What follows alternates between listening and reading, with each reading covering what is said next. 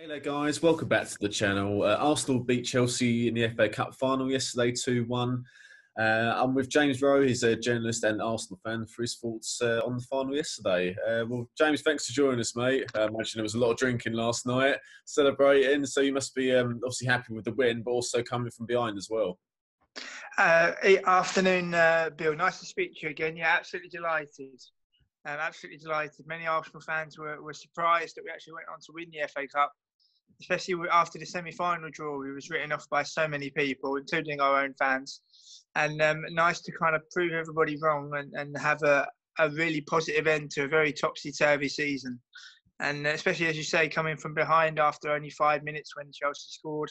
Some people were thinking the worst, but it was a long old day, but really enjoyable and nice to witness us win the FA Cup for the 14th time.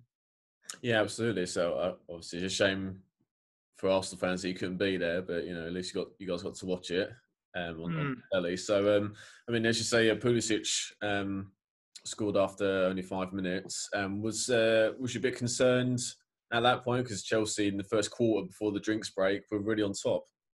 Yeah, well, absolutely. I mean, Pulisic is a very good player. I mean, I've known of him from his time at Dortmund, and he was providing a real threat as well. And we just had to kind of weather the storm a little bit, and we knew that we was in a final. And also with the recent memory of playing Chelsea in Baku and how that went, where some Arsenal fans were maybe in that game in particular a little bit too confident.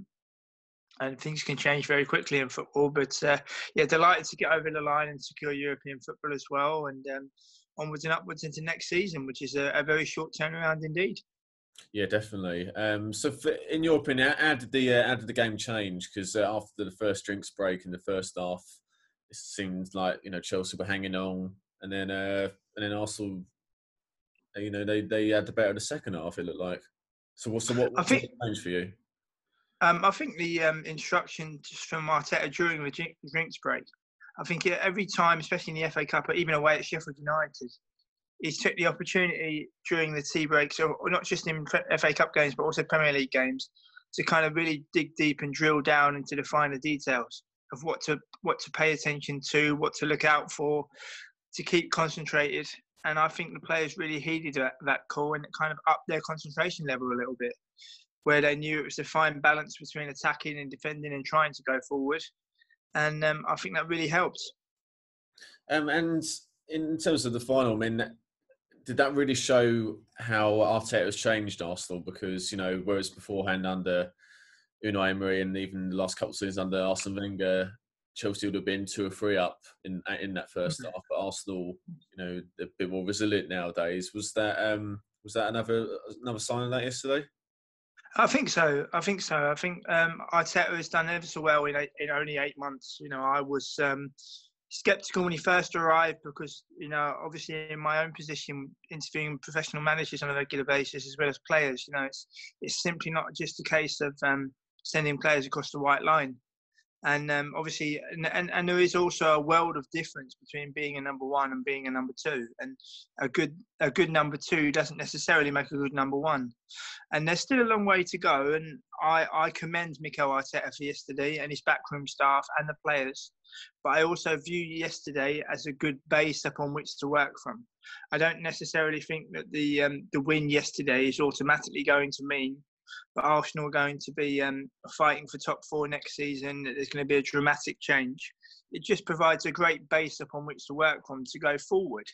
And for so early in his reign as a manager, I think the first time since George Graham to win a trophy in his debut season, it's a really, really good sign. And we've got to take it for the face value for what it is. He's still learning his trade.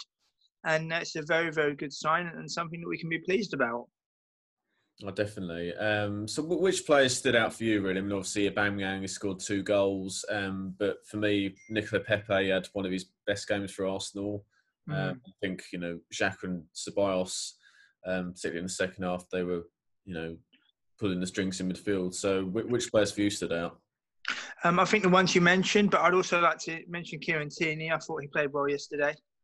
I think, obviously with his experience at Celtic, big game player, involved in winning trophies at Celtic. A lot of people often criticised the Scottish League, as it being a two-horse race. But I've spoken to a couple of players that have played for Celtic before, like John Heron, for example, and he was telling me about the pressure to play for such a club, the expectancy levels of winning, and how, that can not take its toll, but it really stands you in good stead. And I think the way Kieran Tierney puts himself about and shows the way that what it's made of, I think it's really impressive. And you mentioned Ceballos yesterday, a penny for Unai Emery's thoughts as well, because it was an Unai Emery signing, a loan signing. But I remember my first game of this season at home to Standard Liège back in October, where I actually went to the game. And we won 4-0 against a very poor Standard Liège side. But he ran the show, it was excellent. And people were talking about, Dani Ceballos being a really good find. But I look at it as well from the other side, where, he's got 3 years left on his Real Madrid deal. And people seem to forget, especially with loan deals, Bill, that it's not simply the case of a player playing games. It's also the fact that the parent club have got a responsibility to choose the right club for the player so that he's going to get game time and improve as a player. And so I think Real Madrid also need to be credited in that respect, and be interesting to see what happens with him, because there's rumours of a move back to Spain, in particular to Valencia. So it'd be interesting to see what happens. But I think he's in full control, and Aubameyang as well. We wanted a big performance from him, especially with the need and the want of a big contract from his point of view. We needed to see it in a big game that was decisive, because we didn't see that in Baku. And I'm not saying that the problems we had in Baku in the Europa League final was down to purely Aubameyang, but in that game our big players didn't turn up, and it's great for them to realise what happened then, to put that right, and tremendous finishes, particularly for the second goal, and a solid penalty, and it's kind of won us today, really. But I think it was a collective team effort, all in all.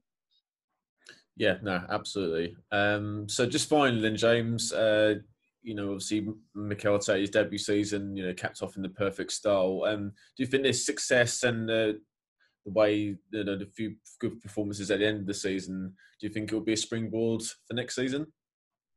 I hope so, but I also think that a lot of football fans, and I'm also going to generalise here, not just in terms of Arsenal fans, but it's just my own personal opinion.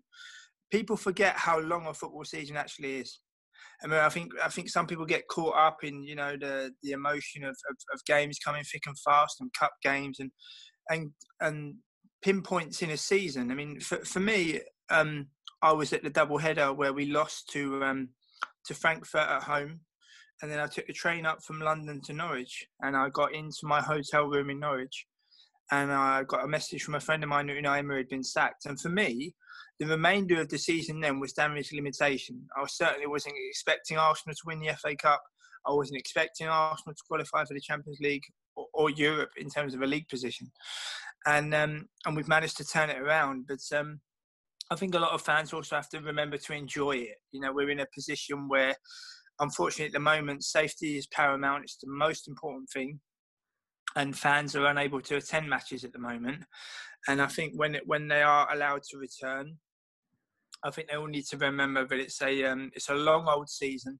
Many ups and downs, but also remember to enjoy it. And I think that it could well be a springboard for next season. But when you've got the likes of West Brom and Leeds getting promoted, and the one of Fulham, Brentford also going up, Aston Villa staying up. I mean, if you look at the Premier League table for the new season and the names of the clubs involved in the rich history of certain clubs, it's like a who's who of English football. So next season is going to be a really difficult season for everybody, not just Arsenal, also the likes of Manchester United, Manchester City, and the games are going to come thick and fast. Home advantage is going to play a key role. So I hope we can use it as a springboard, but as the saying goes, one game at a time. Yeah, absolutely. You've got to remember that. Great. Well, thanks for joining us, James. Well, thanks everyone for watching this. If you are new to our channel, please subscribe to us. Don't forget to hit the notification bell. Like this video if you enjoyed it, and we'll see you next time. Bye for now.